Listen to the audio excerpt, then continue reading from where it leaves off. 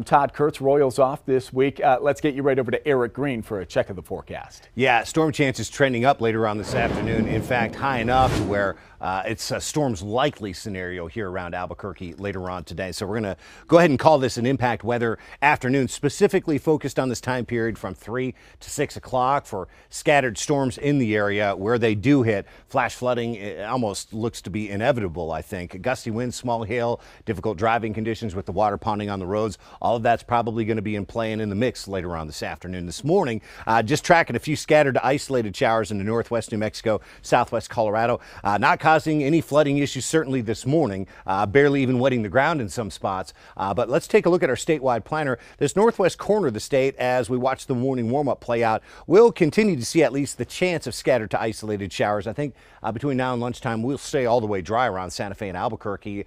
Midday temperatures in southern New Mexico with sunshine already up around 90. We'll put the brakes on our afternoon warm-up by 2-3 o'clock as skies will tend to cloud over. And by about 3 o'clock through this 6 o'clock hour, scattered storms looking likely here through central New Mexico. May not rain at every one given location, but where it does storm, it looks like it'll storm pretty hard. And we could still have some scattered storms lurking in the area through the first half of the overnight. Heavy rain concerns with the saturated ground, southwest Colorado, northern New Mexico, including Albuquerque, Bernalillo County, down to and through the Sacramento Mountains, including Ruidoso. Again, that flood watch is back. So eyeing up these high 50% storm chances starting at 3 o'clock, continuing at least through the 6 o'clock hour. Storm chances do decrease down to 30% into that 8 and 9 o'clock hour, but looks to be pretty busy towards dinner time and through the dinner hour. Highs just shy of 90, Rio Rancho and Albuquerque, lower 80s in Santa Fe this afternoon.